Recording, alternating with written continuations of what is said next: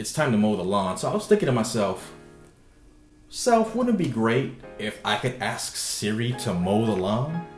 Well, unfortunately, guys, I don't have anything to show you on that front yet, but after today's video, I'm hoping to be able to ask Siri to water my lawn.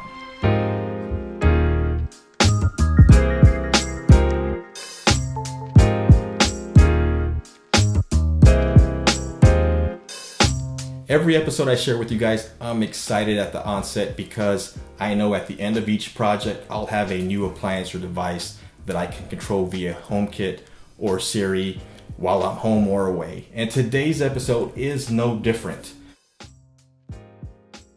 Yes, this video will be no different. First, welcome and thanks for watching. My name is Ray, and if you're interested in the HomeKit smart home platform and Apple related tech, please subscribe and tap the bell to get notified when I post new content. And if you find this video useful, please give it a thumbs up. It's very much appreciated. So that was a bit of a blast from the past, and if my video files are correct, I shot that over 2 years ago. I had planned to cover Orbit bringing their B-Hyve timers over to HomeKit as they announced that functionality at the 2018 CES. Fast forward today and still no sign of HomeKit on Orbit. Well, in a recent video, I showed how to get Homebridge up and running quite easily on a Raspberry Pi. I'll post a link to that video up here or somewhere down in the description below. Because once again, Homebridge to the rescue. Up next will be footage from the past of my unboxing, installation, and initial setup of the B-Hyve timer.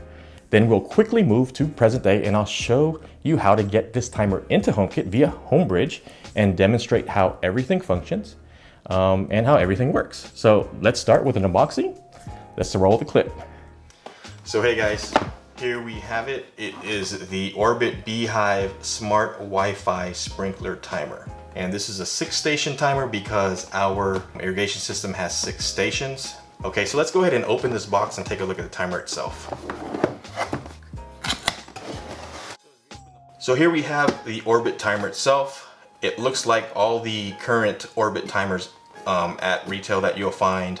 And I did want to point out the one significant thing that I learned about these timers that will indicate HomeKit compatibility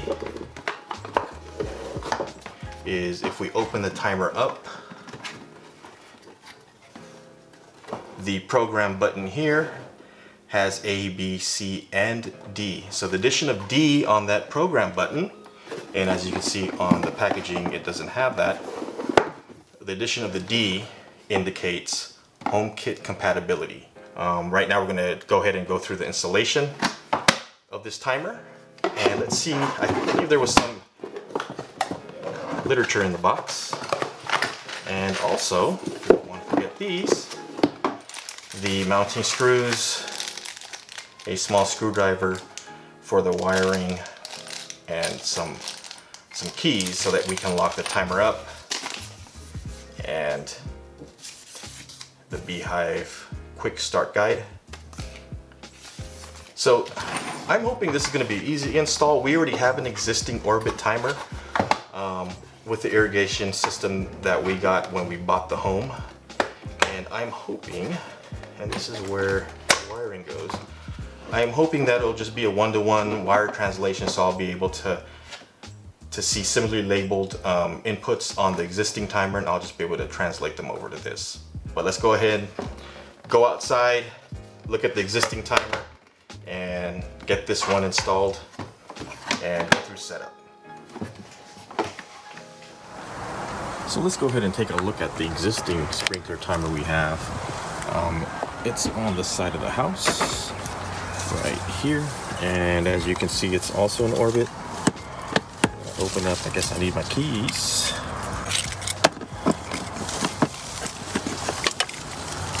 So for those of you familiar with Orbit sprinkler timers, you know what this is and how it works.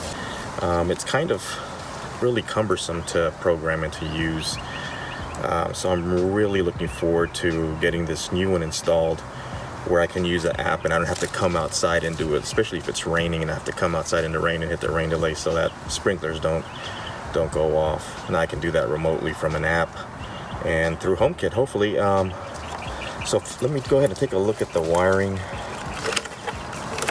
So I'm really hoping that this since it's also an Orbit and 6 station as well, that it is a 1-to-1 direct wire translation. Just from what I can look, it looks very similar to the new unit. Looks like they have sensor jumpered, and there are wires for 1, 2, 3, 4, 6 stations, and there's a wire on each. And looks like there's a little white wire here on your comm. Looks like I'm really hoping, it looks like the mounting holes might also be in the same place. So that would be great if this thing just fit over, the new one just fit over the existing, not only mounting holes, but the wires were the same, and I just had to move them over to the new unit. So that's what I'm really hoping for. It'll make the job a lot easier. So let's go ahead and take a look at the new unit, compare it next to this one, and see how hard or difficult this job will be.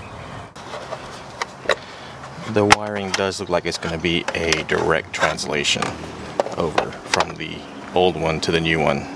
I'll see if I get lucky on the mounting holes as well, and I'm not sure. Looks like it might, but it could be close. But hopefully Orbit used the same hole placement for the newer timer as they had in the old one. So again, I'm gonna go ahead and start by taking a photo of the existing wire. They mentioned it in the quick start guide, and I'm gonna do it because it's a good idea. So I'm gonna go ahead and take a photo with my iPhone of the existing wiring, just in case. I'm going to start by numbering the wires, or I'm going to try my best to.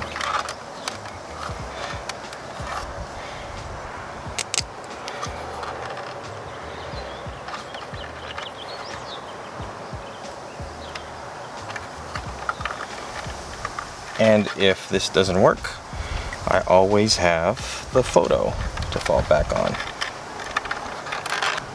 Okay, so now I'm going to go ahead and start unplugging these wires. Okay, so that was a little tricky in tight spaces. You got to move these up and then pull the wire out. A little difficult to do in small spaces. I needed tools at the end. So the next thing I'm going to do is I'm going to unscrew the existing timer and remove it from the wall.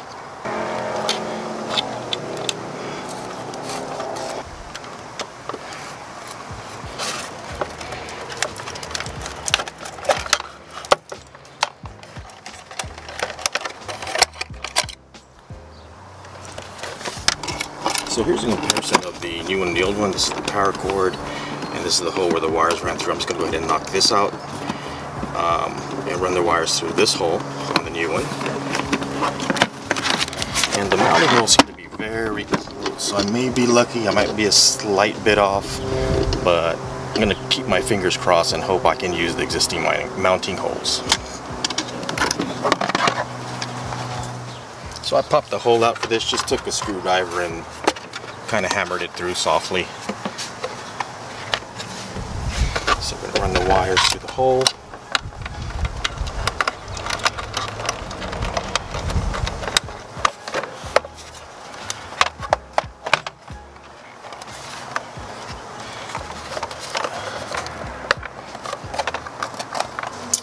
And Orbit supplied this small screwdriver to go ahead and loosen these and then tighten them up again.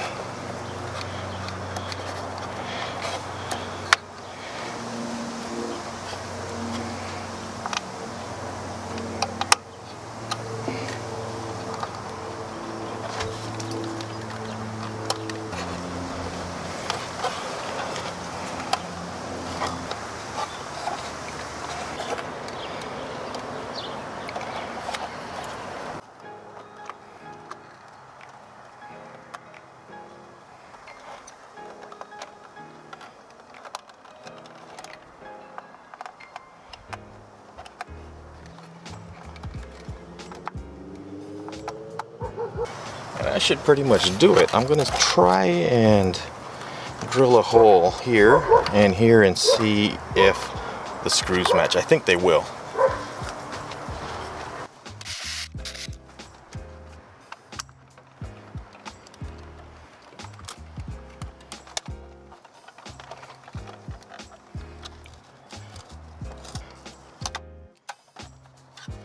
Whoa, so what do you know? Really lucked out with those mounting screws. They had to go in at a slight angle here. This one went straight in, no problem. But it's all mounted, everything's secure. I'll tug at these wires one last time.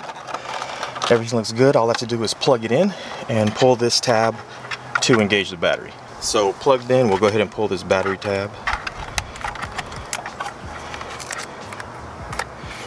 And it's on. So here's the app. I already downloaded the B-Hyve app. So we're gonna go ahead and try and run through setup. So you do have to make a account, which I already did. And let's go ahead and do, this is a new device. It's a timer. My device is powered on. That looks correct. So I'm going to pick my home network and type in the password. It says connecting the network might take up to 2 minutes. So it found the network and now I have to fill in all this information. I'll do that. Now it says to give the device a name and take a photo.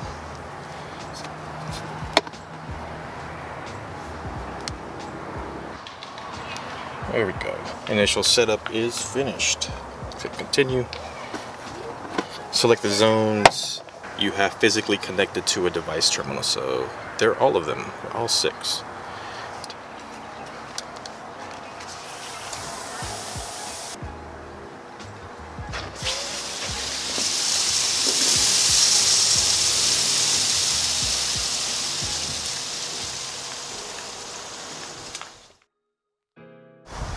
So all the testing was done. Everything's set up. It's asking me now if I want to do smart watering. Select custom or smart. I'm going to do custom for right now so that I can dig deeper into the app and see how everything sets up and works.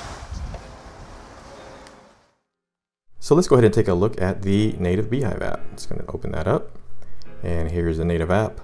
If we go on the bottom, we have a few tabs to go through. We have calendar, and the calendar will show you the days and dates when programs are enabled, and they are color coded.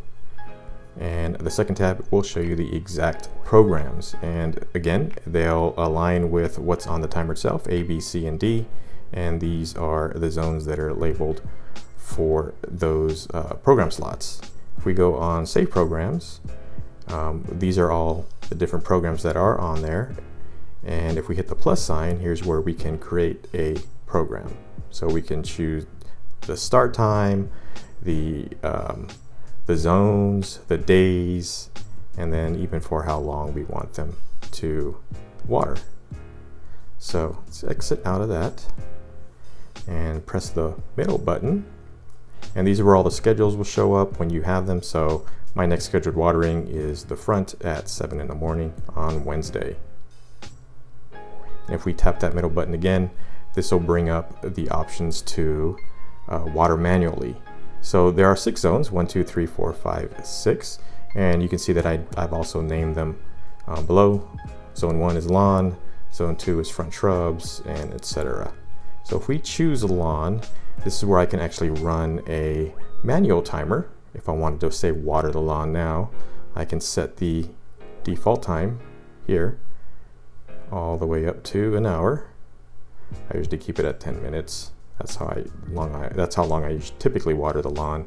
And I can either press the play button, the X button to stop it, or a check mark if I want to add it into a queue. And as you can see, it's queued up there. We'll go ahead and delete that. And we're going to exit out there. And if we choose zones, again, this will show you all the zones, your little photos of the areas that are watered. And if we choose the front lawn again, this will give me some more information. It'll tell me the last time it's watered, the next time it's scheduled to water, and how much soil moisture there is. We go back on there, and then we have my B-Hyve at the bottom, and you have an option for your account, the devices you have, device groups, watering history. It'll tell you the zones when they were last watered and the dates, and notifications, and you can enable notifications here. So pretty simple. It's a quick look at the native B-Hyve app, and it's a simple app where you can create programs and run them, turn them on and off, disable them. On this main screen, you can see right above the middle button, there's a rain delay. If I hit that, it'll delay it. It'll delay any scheduled timers for a day. But This timer actually is also connected to the internet, so it'll actually do it automatically. If there's rain scheduled, it'll pop up a automatic rain delay. So let's go ahead and see how we get all this into Homebridge. So here we are on my Mac. I've already gone ahead and logged into Homebridge. So what we're going to do is we're going to go into plugins and we're going to search for the Orbit plugin. And this is it, the Homebridge Platform Orbit. So we're going to go ahead and install this by choosing install. And it says it's installed, and then we're going to go ahead and restart. And once it's reloaded, we're going to go back into plugins, and we see there are no settings here. So this plugin does not have settings. So we're going to have to go to the GitHub page and find out, here it is, and find out what we have to enter into the config.json file. And it goes under platforms, and this is the line of text we need to add under platform. So what I'm going to do is I'm going to simply just copy this, go back into Homebridge. I'm going to go to config, and here it goes under platform. So I'm going to go ahead and add it under the config text. So I'm going to return. I'm going to paste what I copied, and I'm going to double check. And everything is correct. There should be a comma there. And here we just need to enter our email and the password. So the email is the email you made for your account, and the password is your password. So I'm going to go ahead and enter those now.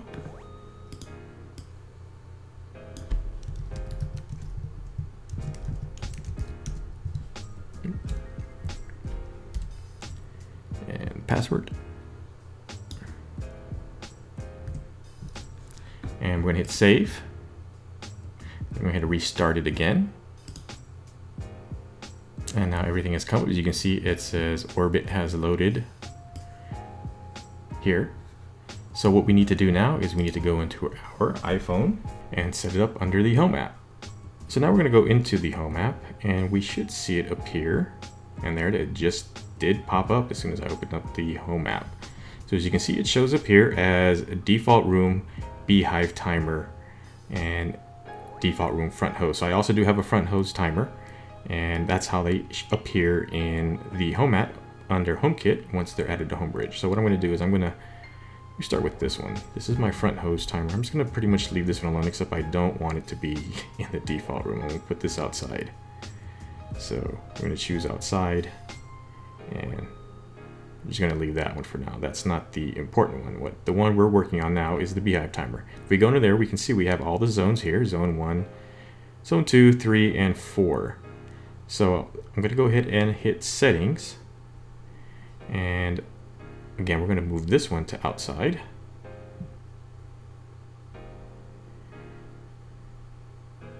Include in favorites. And then here we have zone 1. So from zone 1 we can set the time. So zone 1, I remember, was my front lawn. So I'm going to go ahead and name that lawn. And 10 minutes was my time that I typically water the front lawn. So I'm going to click done. Enable zone. And go back. And then I'm going to go ahead and name all of these. So zone 2, zone 3, zone 4, zone 5, and zone 6. I'm going to name them to what I have them named on my B-Hyve timer, just so that I keep all the names straight in my head. So when I ask Siri to water them, instead of saying Siri water zone 1, zone 2, I can just say water the lawn, water the front shrub, and so forth and so on. This was the backyard. I'm just going to name it back.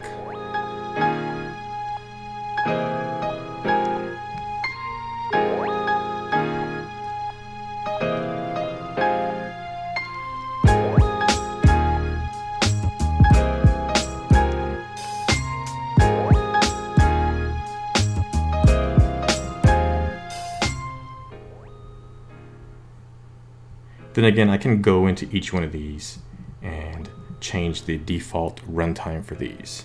I'm just going to leave them 5 minutes though, just for this demonstration. I'll go ahead in there and configure them later So now we have all the zones listed in plain, just easy to understand terms.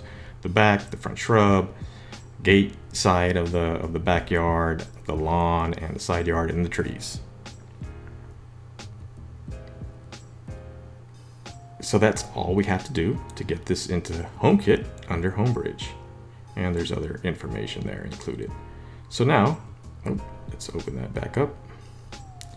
So now if we want to, let's go ahead and go to the lawn, front lawn. Say I want to water the front lawn, I just switch this on. As you can see, it says it's watering and it's counting down from 9 minutes. And at the end of 9 minutes, it'll shut itself off and it'll complete its watering cycle. So let's go ahead and head to the backyard and ask Siri to water the backyard. So now we're in the backyard, and with everything set up under Homebridge, I can now ask Siri to water the backyard. Hey Siri, water the back.